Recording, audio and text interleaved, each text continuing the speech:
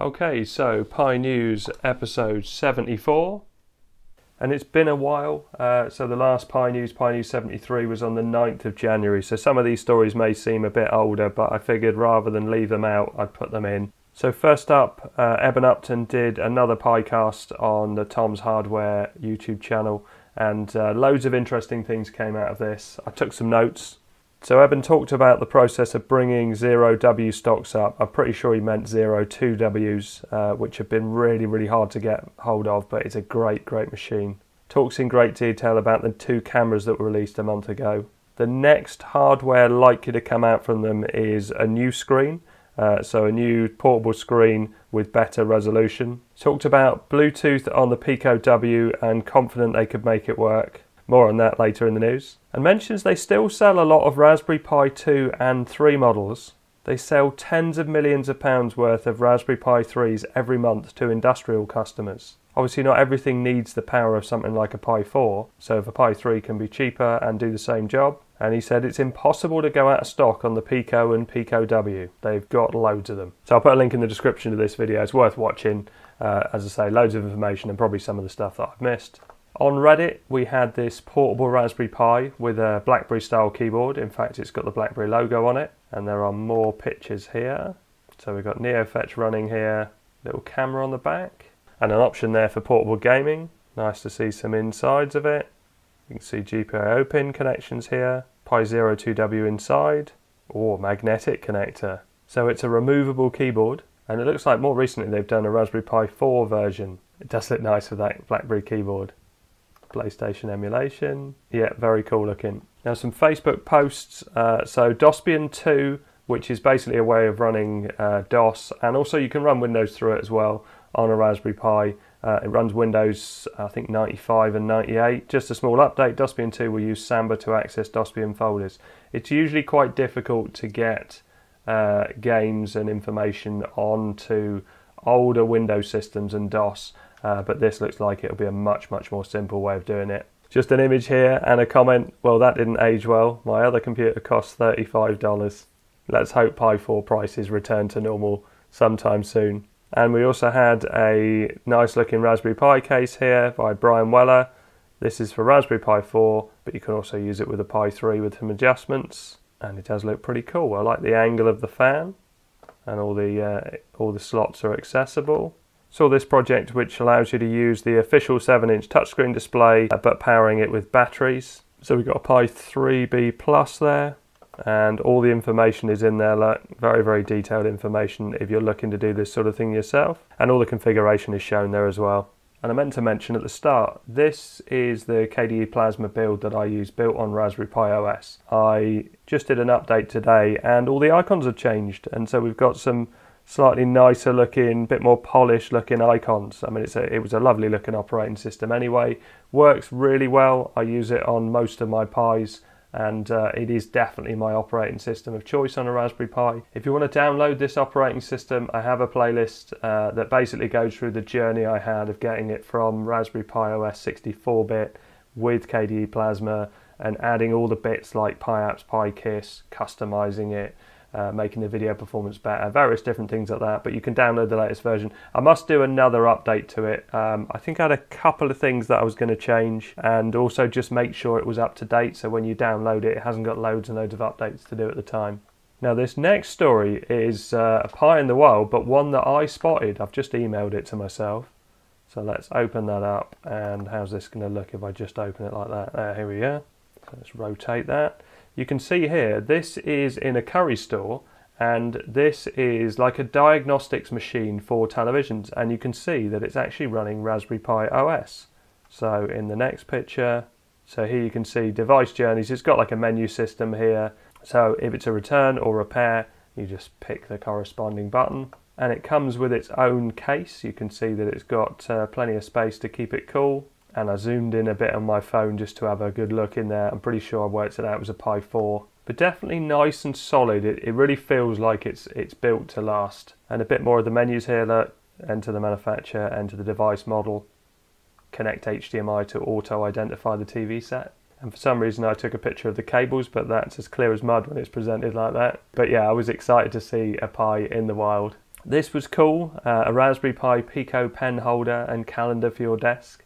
So we scroll down, it shows you how it's constructed, so you can see the Pico underneath and the little LCD display and all the wiring and everything. Nice little project you might want to do. And this Reddit post, which has Raspberry Pis found in Ukrainian drones.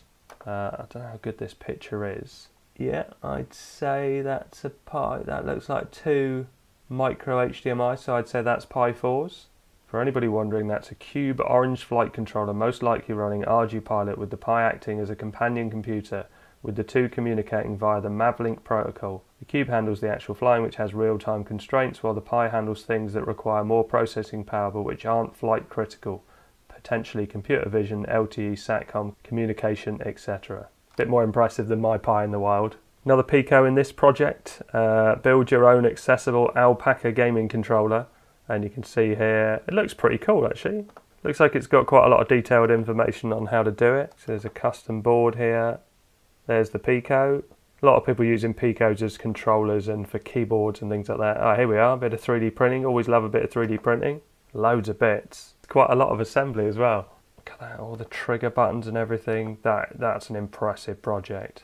Looks pretty strong as well, the way it's constructed. Yeah, love that. Kind of on gaming, we had a Lakka release. Well, this is back in January, but 4.3, so nice to see these things getting updates. And you can see here, talking about the Linux kernels, talking about the various different devices that it's working with, but the Pi 4 is always pretty much at the forefront of any of these things.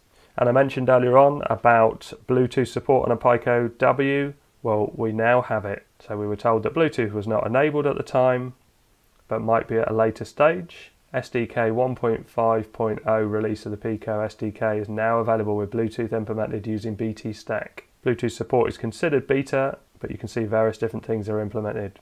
The Raspberry Pi Foundation mentioned that they've now got a Raspberry Pi Pico Windows installer to make it much easier to use a Pico with a Windows device.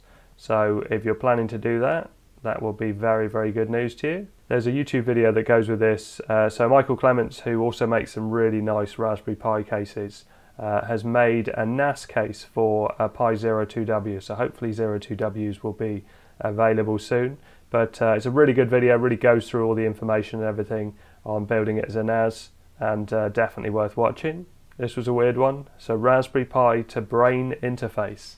And here is the board, Pi EEG. So measures EEG signals produced by the brain as well as other bioelectrical signals. In other words, he has turned a Raspberry Pi into a brain-computer interface. So maybe we don't need that controller we had earlier on. We can just use our brain to control the games. But yeah, really, really interesting. There's a video again on that one. Recalbox 9 came out recently. Better handling of Bluetooth, retro shaders to give the appearance of old school CRTs. Windows 95 and 98 emulation by Dosbox Pure. This is cool. So I did this in Lakka recently. Was it Lakka? Yeah. So I put Windows 98 in Lakka and also Windows 95, and it was a super easy installation with Dosbox Pure. So yeah, nice to see that come into Recalbox. Really nice interface with Recalbox. Now a great tutorial came out for upgrading a Raspberry Pi 1 gig to an 8 gig model, and it also has parts listings and everything else in there. But to be fair, you need to seriously know what you're doing with soldering. I mean, especially the bit in the video where he puts the RAM down on the board and has to kind of marry it up, and he's waiting for it to spring back in place. Very, very skilled. Certainly not something I would ever attempt with solder, but yeah, really nice to see. It was a great video. Really interesting to see how, you know, he masked off various different areas from heat and had to replace the tape and things like that. So definitely worth watching. Although it looks like a lot of people have already watched it. 158,000 views in 9 days. And last up, I had a comment on this video. Pi 400 still widely available. This was 11 months ago.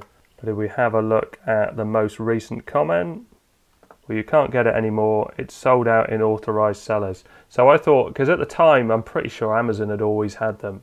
And Amazon do have them. But this was interesting because it comes up as Raspberry Pi Wave 400 4 gig, and I kind of looked at it several times and couldn't kind of work out why it was called that. So sold by Amazon EU, so it's Amazon in stock, and it's the German version, but the pictures aren't the German version. So you can see it's got a QWERTY keyboard, and on a German keyboard it would be QWERTZ. So whether they've switched the keys around, I mean, it will work fine. I can't see any reason not to have it. I'm not sure about symbols. You can see there's a pound symbol and a dollar symbol. So I wonder if you'll get different symbols if you ordered it. But it's quite a good price.